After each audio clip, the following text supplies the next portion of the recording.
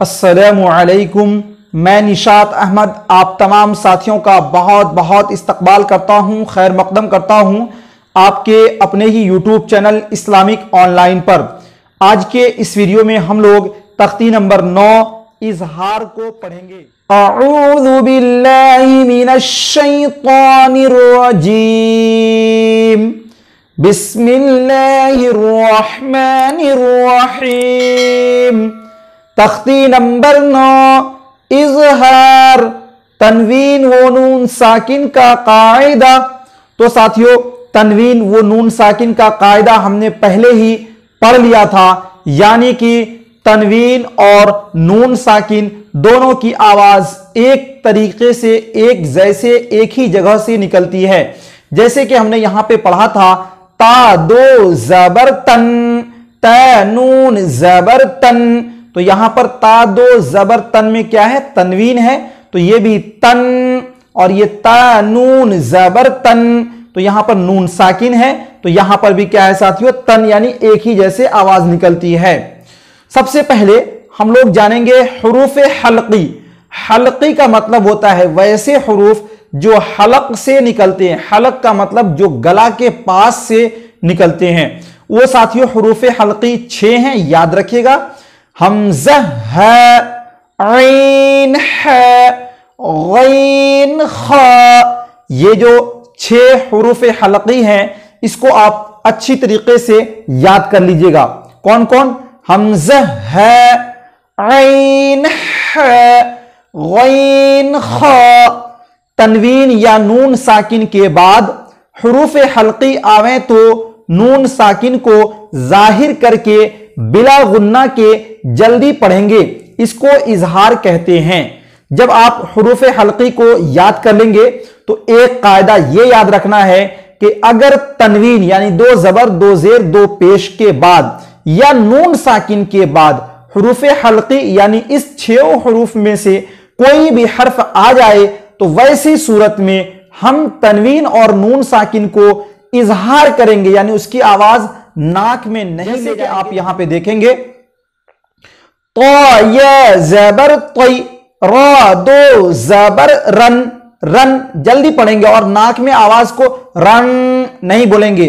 یہ جو طی، تو یا ساکن سے پہلے زبر ہے تو یہاں پر یا لین ہوگا، اور را دو زبر رن، طی رن، حمزہ زبر او، طی رن او۔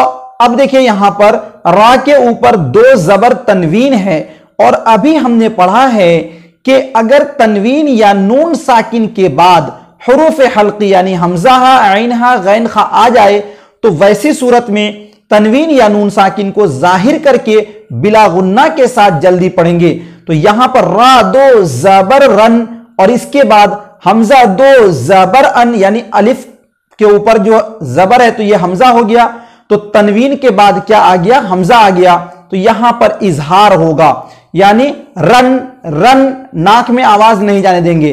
حمزہ زبر او، طی رن او، با الف زبر با، طی رن ابا، با یا زیر بی، طی رن ابا بی، لام زبر ل، طی رن ابا بی ل، بی میں یا مدہ اور اب میں الف مدہ۔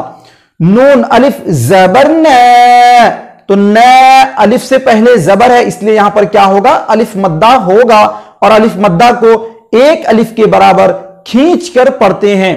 را 2 پیش رن، رن نہیں رن، رن کیوں بولیں گے؟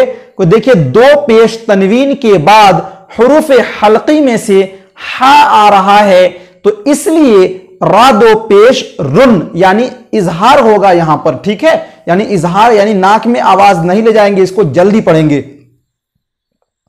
نون الف زبر نا، را 2 پیش رن، نارن، ح الف زبر ح، نارن ح، میم زیر می، نارن حامی، یا زبر یا، نارن حامی، تا 2 پیش تن، نارن حامیتن، لام زیر لی، میم نون زبر من لیمن، خا زبر خا لیمن خا۔ اب دیکھیے لیمن خا لیمن خا نہیں، غلط ہو جائے گا، بلکہ نون ساکن کے بعد حروف حلقی میں سے خا آ رہا ہے، اس لیے یہاں پر اظہار ہوگا اور نون ساکن کو جلدی پڑھیں گے اور اظہار کر کے یعنی ظاہر کر کے پڑھیں گے۔ لام زیر لی، میم نون زبر من لیمن، خا زبر خا لیمن خا، شین زیر شی لیمن خاشی، یا زبر یا لیمن خاشی۔ اگر آپ کو پوچھ لے کہ لیمن میں کیا ہو رہا ہے تو آپ کو کہنا ہے اظہار ہو رہا ہے، یعنی اسے آپ اظہار حلقی بھی کہہ سکتے ہیں۔ میم نون زیر من، غین یا زبر غی من غی۔ اب دیکھیں من نون ساکن ہے اور اس کے بعد حروف حلقی میں سے غین آ رہا ہے، تو اس صورت میں نون ساکن کو جلدی پڑھیں گے یعنی اظہار کریں گے، ظاہر کر کے پڑھیں گے۔ اور غی میں کیا ہے، یا ساکن سے پہلے زبر ہے تو یہاں پر یا لین ہوگا۔ میم نون زیر من، غین یا زبر غی من غی، را زیر ری من غیری، ہا کھڑی زیر ہی من غیری۔ را کو باریک پڑھیں گے، اس لیے کہ جب کسی را کے اوپر زیر ہو تو ویسی صورت میں را کو باریک پڑھا جاتا ہے۔ اور ہا کھڑی زیر ہی، اس کو کھینچیں گے کیوں کہ کھڑی زیر برابر یا مدہ کی ہوتا ہے۔ میم نون زیر من، غین یا زبر غی من غی، را زیر ری من غیری، ہا کھڑی زیر ہی من غیری۔ یا واو زبر یو، یو میں کیا ہوگا تو واو ساکن سے پہلے زبر ہے تو یہاں پر یا واو لین ہوگا۔ میم زبر ما، یوم، حمزہ زیر ای یوم ای، ذال دو زیر ذن یوم ایذن، عین زبر ع یوم ایذن ع، یہاں پر ذن ع ذن ع، تو یہاں پہ دیکھیے دو زیر تنوین کے بعد حروف حلقی عین آ رہا ہے، تو ایسی صورت میں یہ دو زیر تنوین کو ساتھیوں ظاہر کر کے پڑھیں گے، یہاں پر اظہار ہوگا۔